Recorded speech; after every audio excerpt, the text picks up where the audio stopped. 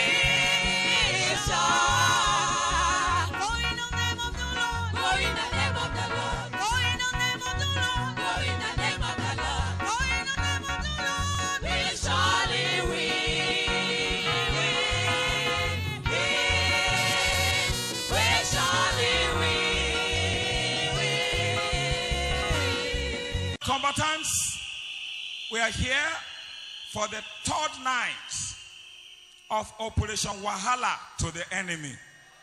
And I want to quickly announce and declare to you, somebody's enemies are already in trouble. If your enemies are in trouble, jump out and shout fire. Yeah.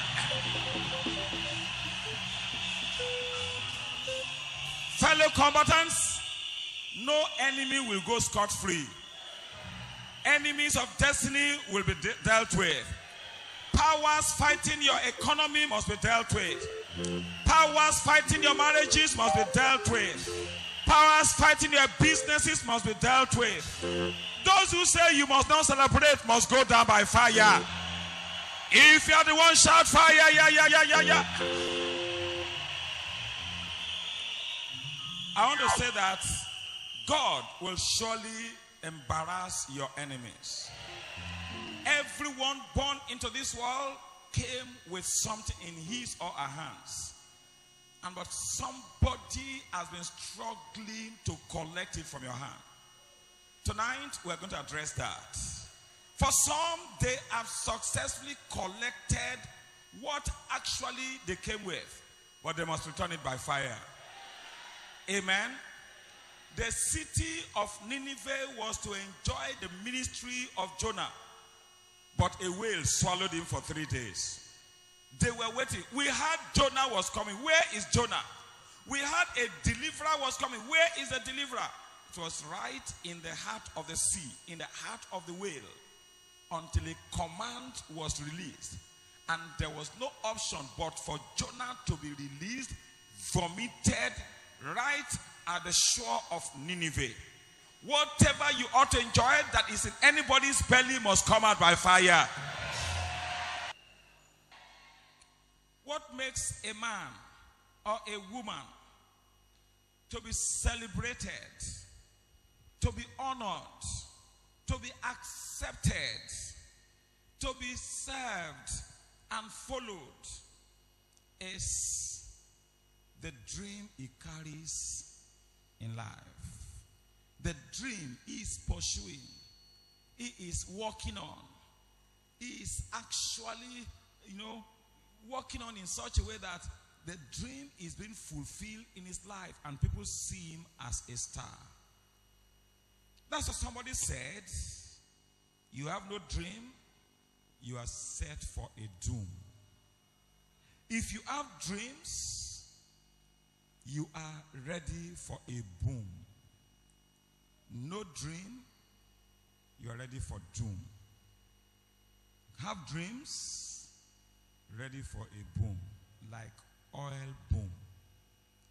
An uncommon, explosion that will make people to rush you, just like they are rushing Nigeria because of the oil. The powers of darkness are hating you to the point that actually you ought not to exist, but they can't do without you. If they allow you, you will shine to the point that, like as if they are not in this world.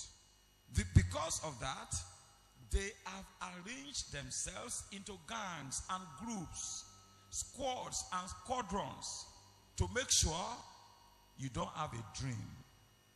There's some people, even in the physical world, they don't dream again. They sleep, wake up. Sleep, wake up. How was the sleep? Fine. Did you have any dream? Did you have any dream? I don't used to dream. You are moving for a doom. Because you don't have any information about your destiny. An enemy has covered your vision. What you ought to pursue have been covered. And so you are just going like that. But ladies and gentlemen, tonight, this battle must be directed to the attackers and destroyers of dreams.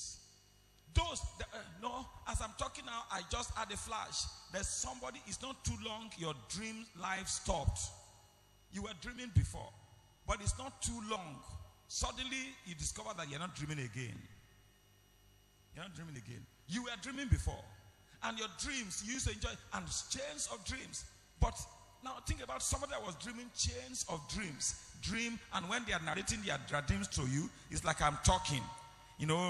Telling a story, they will remember everything. But imagine such a person suddenly, no more revelations. What are they telling the person? We don't want you to see what we are doing. We don't want you to see what is coming to you. We block it so that we can take you by surprise. Because one of the principles of war is surprise. And the enemy wants to take you by surprise so that you will not know how to go about life. But listen to me, brothers and sisters, that power that have been fighting your dreams will expire tonight in the name of Jesus. Say with me, every power fighting my visions and dreams of life, your time is up. Expire by fire. Pray that prayer for 1 minute. Expire. You can't stop me from seeing and dreaming. You can't deny me of excellence in ministry, in life. I command you to expire. Be totally conquered and overthrown by the power of the Holy Ghost. In the name of Jesus. General Davis Stephen Wilson Revival. Stay tuned. Here I am to bow.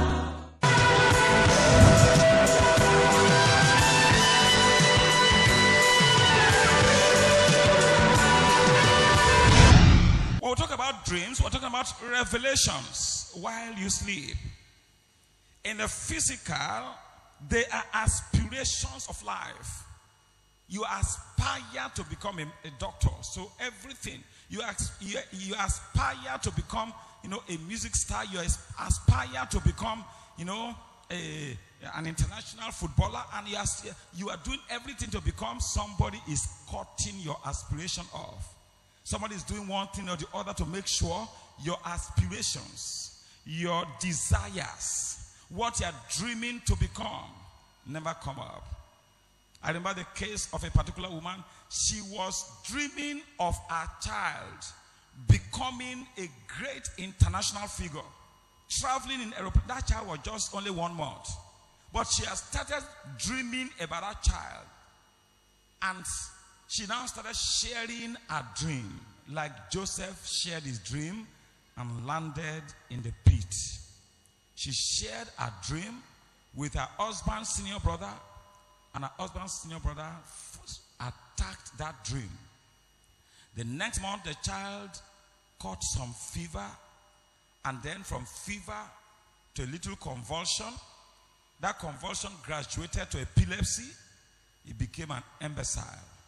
And for the next 30 years, that woman lived like as if there was no dream for that child.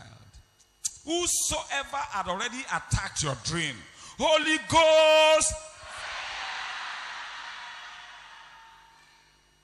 So, your revelations, aspirations, both the one you dream in this, while asleep, and the one you physically, every day you are thinking, this is what I want to become in life, and you are pressing forward. There are some people who are in the market selling gari who should be international businessmen.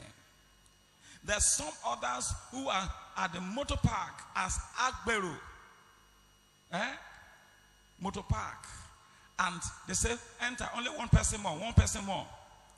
And then you say, okay, this one is already filled. Don't know that all the others are Agberos inside. You are the first passenger. As you enter, then you say, okay, driver, move. Then you hear again, only one space more, only one seat. But you said only one seat now. Wait, only one seat. That person said, they go again.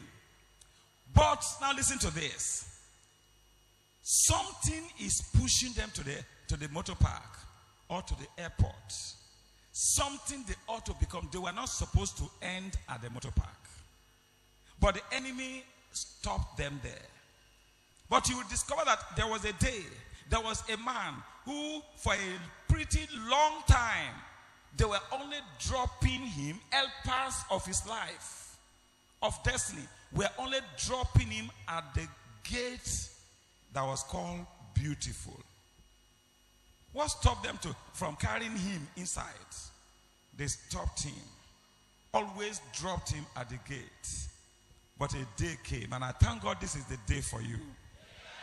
A day came when he that created him to be identified with great men, to be a companion of men of honor, said, enough is enough. Somebody say, enough is enough. They were keeping them there. But a day came when he that formed them in his mother's womb, with a package to be identified with great men and big men, arranged those big men who are supposed to be his companions, his other colleagues, companions, were only to drop him at the gate called Beautiful. They actually got to the real gate. They didn't keep him in any other gate. It was the gate called Beautiful. But they wouldn't allow him, they wouldn't take him inside. They dropped him there. But these other guys, they came and they said, you are not destined to be here. We have a gift, and by the gift we have, we will assist you to go in right there. Somebody is going in right into prosperity. Somebody will not stop at the airport. You will enter the aeroplane. Peter, James, and John appeared and said, "I'm not going to stop at the gate called Beautiful. You are destined to be our colleagues, to enter with us. You are entering with great men in life in the name of Jesus." This guy had a dream. Do you know that they entered with this man? He entered with these people and rejoicing with them. In fact, his joy was higher than those other people. Everybody was looking at them. He was jumping and leaping, not limping, leaping and rejoicing. Say, yes, I've arrived. At the thing, say, I go stop for gate. I go die for gate. You won't die as a beggar. You have a dream. There's something that you want to become in life, true or false. You want to become a millionaire, am I right? You want to become a great woman, am I right? You're not answering. If I'm wrong, say you are wrong. You want to become an international figure, am I right? You don't want to. The first night of our Friday operations, the pastor said they had a program titled "Needed, Wanted" in the town, in the city, but ended in the village, died in the village. Error. Is somebody hearing me? In fact, this man's case was good now because he was just dropped at the gate. But this other one, they saw what he was going to become in life. They entered into the womb and covered his eyes. Say, no go see, no go dream, no go see anything. You must not see. You will see. You will see money. You will enjoy money. You will see places. You will go to places, even the things you don't like, you don't want to buy, but they are good. You will appreciate those things and say, oh, this is wonderful. This is wonderful. They closed this man's eyes from the womb. And they didn't only close his eyes in the womb, they were monitoring that he must not see. But a day came, the one that created destiny, created him, met him. Somebody is going to meet you tonight. His name is Jesus. Somebody is going to meet you tonight, the opener of blind eyes. Somebody is going to meet you tonight, the one that opens the deaf ears. Somebody is going to meet you tonight, the one that made Peter a millionaire, an international figure, who had to travel from place to place. Amen. Met him and told him, will thou be made whole? And then he put saliva on the ground, rubbed his eyes, said, go and wash in the pool of Siloam. And then go. He went and washed and saw. In Luke chapter 19. See verses 12 and 14. Bible says, he said, therefore, a certain nobleman went into a far country to receive for himself a kingdom and to return. He had a desire in life. He had a vision. He had a dream to become great. Like saying somebody went into the university to become a medical doctor, a lawyer, an engineer. The Bible says, look at verse 14.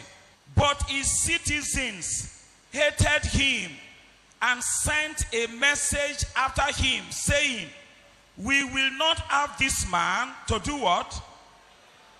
We will not have this man to reign over us. His citizens, the people he told his dream, his vision, his plan in life. Every dream attacker, because I've come to reveal their secret of what they have been doing to us to keep us in one place. They want to distract our attention. Holy Ghost! Rise up on your feet and take this prayer point. Say, any power on assignment tonight to tamper with the destiny of anybody. Why are you still alive? Loose him and let him go. You die by fire. Come and go ahead and pray that prayer. Any power that wants to come and distract attention, want to come and be a threat to anybody, to deny somebody of the best in life, what are you waiting for? Die by fire. Be destroyed by fire. Wow, welcome right back. That was a wonderful session, and I give praise to God because as many as have listened to this message and were present at the War Conference, I know that you will take your stand against those who are after your dreams. And like that man, you will not be sentimental about those who would not want you to be established in life. You'll be brutal. You will handle them with all seriousness, because the word of God says the eternal God is your refuge. Underneath are the everlasting arms. He shall thrust out the enemies from before thee, and shall say, destroy them. If God has said destroy them, not deliver them.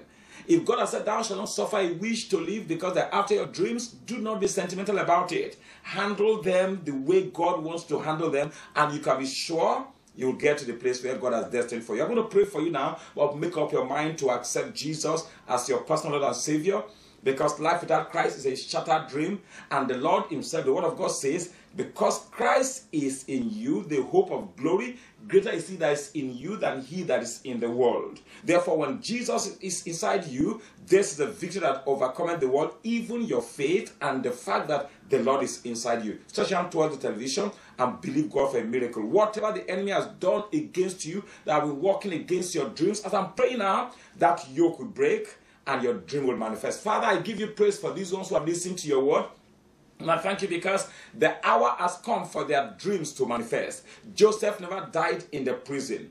Jephthah never died in the strange land. They all came to be crowned. I therefore command and declare by the power of the Holy Ghost that as many as have listened to this telecast and their dreams were tampered with by the enemy, this very hour I break the yoke of that wicked enemy on the lives of my viewers in the name of Jesus. You that was in the prison, I command you, come out of the prison right now. You that was in the strange line, I call for you back home to be celebrated right now. You that was denied, despised, relegated to the background, I declare closed doors open to you, that you come forward now and be celebrated in the name of Jesus. I declare favor for you. I pronounce that your dreams will never die. The enemy that tampered with your dress will not tamper with your dream. It must be fulfilled. I call it forth. I declare and prophesy upon your life that you will not die without fulfilling your dreams in life. You will achieve and enjoy the desires of your life in the name of Jesus. Receive your breakthrough. Possess your possession. Enjoy God's destiny in your life. Thank you, Father, because I know you've answered. In Jesus' mighty name I've prayed. Amen and amen. So, you see, get identified with Edja Force Liberation Power Ministries. We are out to keep the devil where he belongs, to make sure what God has destined for you comes to light and comes to fulfillment. So, why can't you come this Sunday? Let us see how we can make it together. Till next week, I'm Geraldine Stephen, GOC Edja Force. Remain in your blessings. Everywhere I look, there's fear around. Many minds are fainting. If you want to give your life to Jesus and be saved, please say this prayer and believe. Almighty God, I have been a sinner. Please, Lord, forgive me as I now repent from all my sins. to accept and confess Jesus Christ as my Lord and my Savior. Thank you, Lord, for forgiving me and accepting me as your own. In Jesus' name, amen. Worship with us at Liberation Power Ministries, number 82 Elaprawa Road, off Ada George Road, mile 4 Port Harcourt, or call 003-310-7866. Email us at edgefirst@yahoo.com. He will be here again next week for another moment of freedom. Jesus is Lord.